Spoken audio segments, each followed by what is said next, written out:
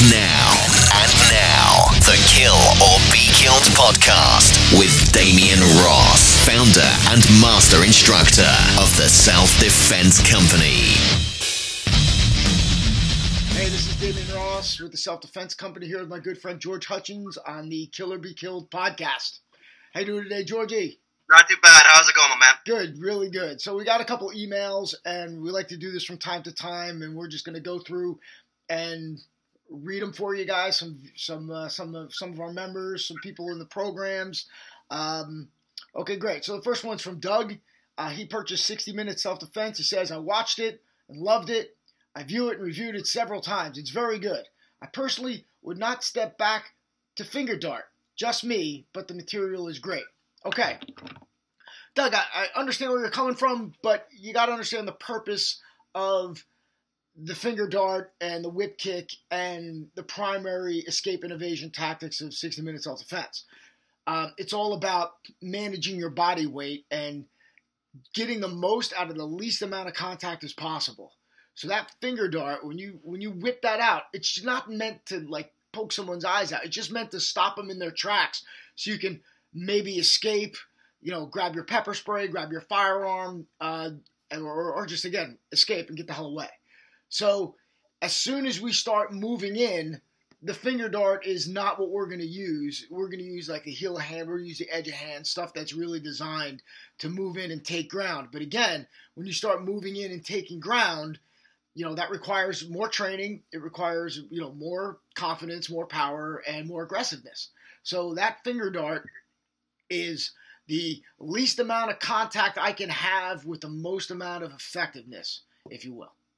Right? Yeah, and I just want to kind of jump in here for a moment, sure. too. And, I mean, what I like about the finger dart, and think about watching a baseball game right now, and fans are in the stand, guys up to bat, swings the bat goes flying. What's the initial reaction of those people in the stands? It's always that flinch reaction, hands come up to block. And that's what the finger dart essentially is. It's a reaction, it's a flinch reaction. But when you're doing that reaction, you're utilizing something that is going to give you a defensive advantage as opposed to just covering up. You're striking at the same time. So it's a great program, or it's a great tool to use. And we're talking about escape and evasion here. We're not talking about taking ground at this point. This is our initial reaction. Hey, and even if you're somewhat caught off guard and you flick that out and you get that little flinch reaction, you don't have to wind up. You don't have any time. You just want to get something out there, a flick, a spit, I don't know, something. It's the fastest thing you can throw out there without using any other type of weapon or any other type of tool. So The finger dart is not meant to like inflict damage. It's a disruptor, and it's meant to just stop them, pause them, and then allow you to to respond accordingly, as opposed to trying to automatically attack them. And I think the biggest problem we have with typical self-defense and martial arts training, okay, you're always trying to destroy your attacker. Well, not really. I mean, for most part, you're just training to survive. Just training to survive. And that means to stop, change the momentum, change his mindset, and then keep moving away. That's it. Just keep rolling. So that is really okay, good. We're good. I thought for a second we weren't recording. I would have blown my brains out. So anyway, that just enables us to, again, stop the momentum, shift the momentum, stop their mindset, and give you a second to figure out what you're going to do next in that split second. Exactly. Okay. So I got another, this one's from John M. I was in the store, and this big fella, I mean tall and big, like, I don't know, just someone who has to duck under a door frame and has arms tattooed with, well, anyway, I felt afraid of him as his calloused hands accepted the change at the counter.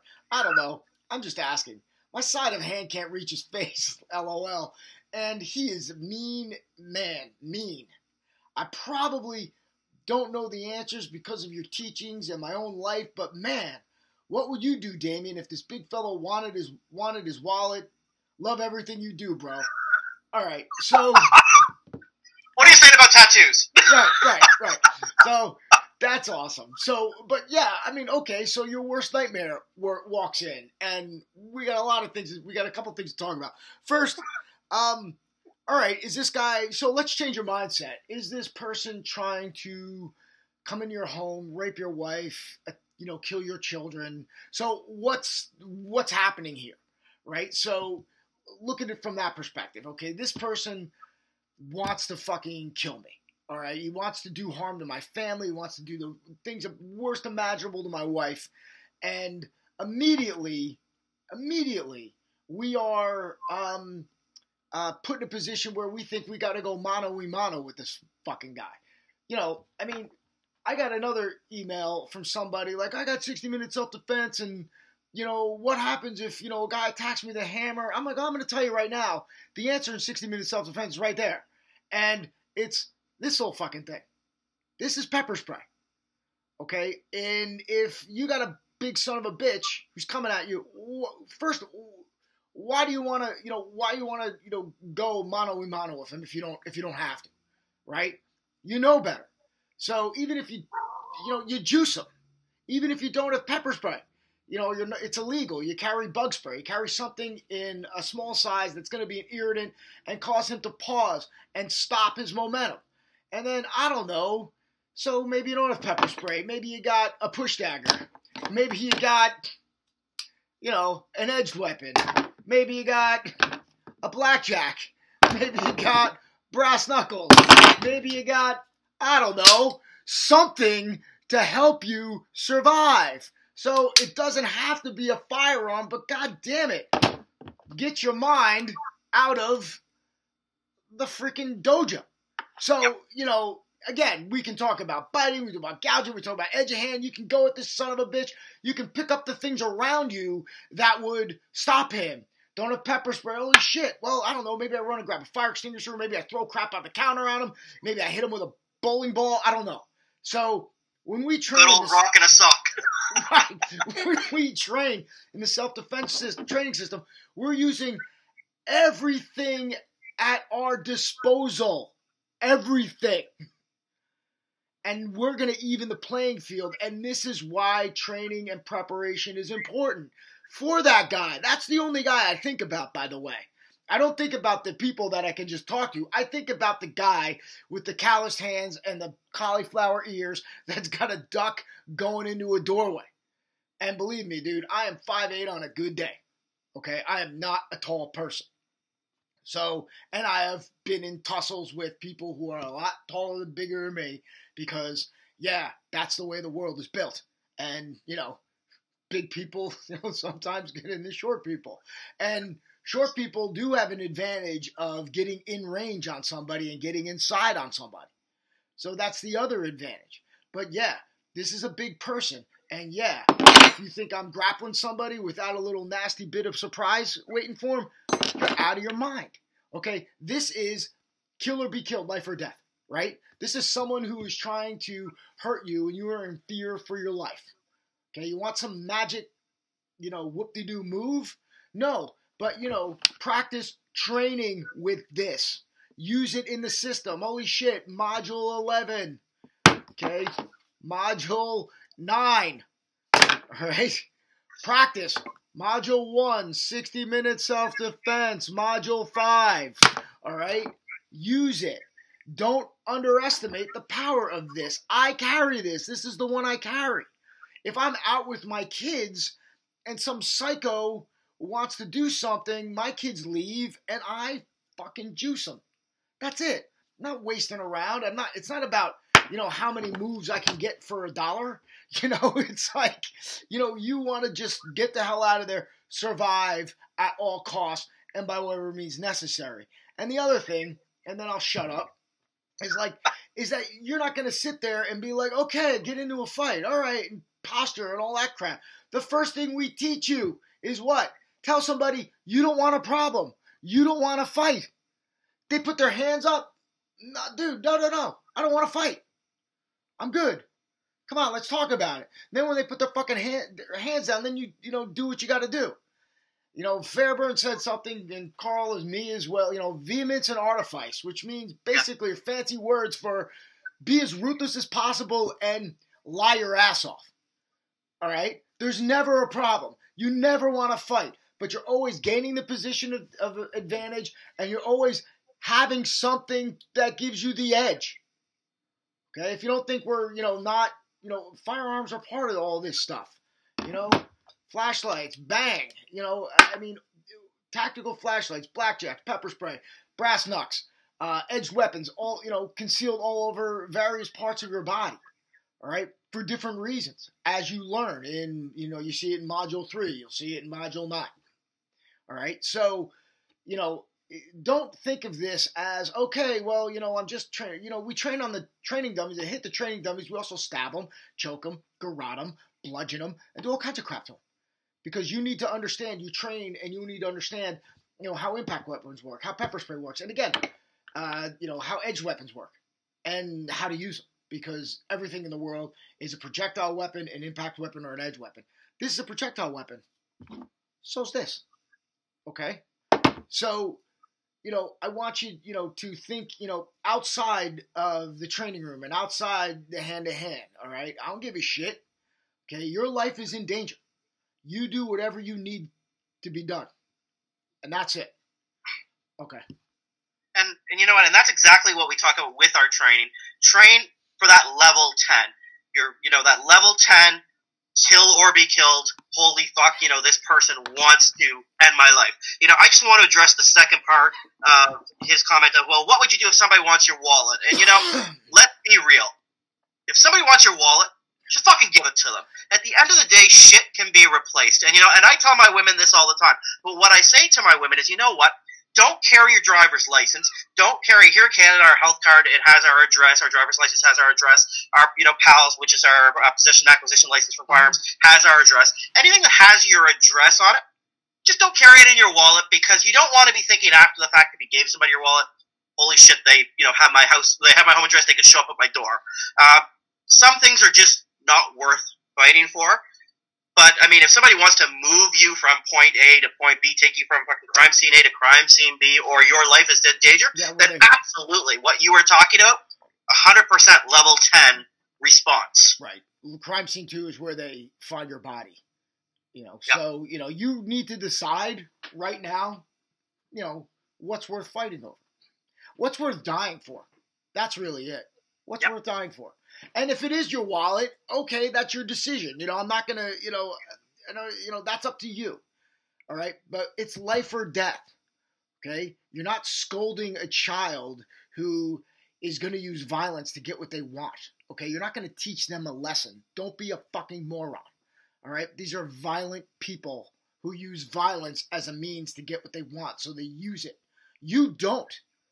Okay? As a general, unless you're in that business, unless you're in, something that requires you to use violence on a daily basis, you are not in that business. Okay? You are a human being trying to get from point A to point B, live a healthy, happy, safe life. All right? So it's not to you to, reprimand. And even the guys that impose their will over people for a living start off at level 10 and back down as needed, if needed. But you don't go in. This escalation, the circle of force, whatever the hell it is, yeah, whatever. I'm like, I've seen it, the ladder, I've seen the circle, look, you come in as a lion and then you can throttle down if you need be. You'll be able to tell. You will be able to tell. And again, especially if your life involves using violence or use of force. If you're a civilian who, are just looking to protect themselves, what do you give a shit? Your life's in danger. And then just go to the get out of jail blueprint in the elite section, and then you'll see what to do next, because we outline it for you. So I think, and the last thing that I kind of want to say about this is, we're training to avoid these situations, to deal with these situations. The training that these people have, these street fucking criminals have, is real world violent experience. Who do you think truly has the advantage in that world? And this is why we have to train at that level 10, and why we have to think at a level 10 and have the mindset of a level 10. And like you said, dial that volume, that violence volume down, during that altercation if need be. The hardest thing we have to do as instructors is to take normal people who don't want to hurt anybody And because neither do we. I mean, I don't want to hurt anybody. I'm like, if I think of the thought of violence really upsets me, but, we need to just train people. And this is the hardest thing, to flip that switch, to take that step, to use force, and then just to get to a dark place where they're going as hard as they possibly can, and willing to do whatever they can. And that includes all the little toys I'm pulling up today. So, that is what the training system is all about. That is what real self-defense is all about. It's about doing whatever is necessary by whatever means necessary. If it means lying, it means lying. If it means, using, tools, yeah, absolutely. And, I think Musashi's one of my I love Miyamoto Musashi. I read Book of Five Rings. It's awesome. And if you really study him, he was one ruthless son of a bitch. All right, there's no such thing as a fair fight. As soon as I think you have a problem with me, I'm gonna take advantage of whatever's necessary. I'm gonna take you out of your game. I'm gonna ambush you. I'm not gonna wait for you to draw your sword. His thing is it's most regrettable to die with the sword still in its sheath. So fuck you. There's no such thing as a sucker punch, people. It doesn't exist. All right? If somebody's got a problem with you, that's it. You got to deal with it, whatever way's necessary. And if you're not willing to do it right then, you got to leave. You got to leave. So, anyway. Okay, finally, last one. It's just kind of a viewer comment. Dear Mr. Ross, I purchased your entire self-defense SDTS course. It is an excellent sequence, format, and info. A truly down-and-dirty form of self-defense. If the trainee is satisfactorily, going to PT, shape, motivated, your training is easily learned. A superior product. Well done, sir. Since 1990, I've owned and been a private investigator for PowerSec. We provide specialized pistol training for PSD agents, teams, and law enforcement officers working in high-threat environments. In 2002 to 2005, I was employed by the U.S. Department of Defense as a contractor on a PSD team working out of the U.S. Consulate in Jerusalem, Israel. I was the unit's primary pistol instructor. Combatives has always been a great part of interest. Several of my good buds trained with Carl Sestari and Charlie Nelson. I was in contact with both times over the years. Best to you, Mr. Ross. Robert E. Fody, Parsec. Thanks, Rob. I really, I hardly share a lot of these. Sometimes we just post them and put them out there because, compliments. I'm like, all right, thank you. Thank you very much. And I'm glad you're here. I'm glad you're an elite member.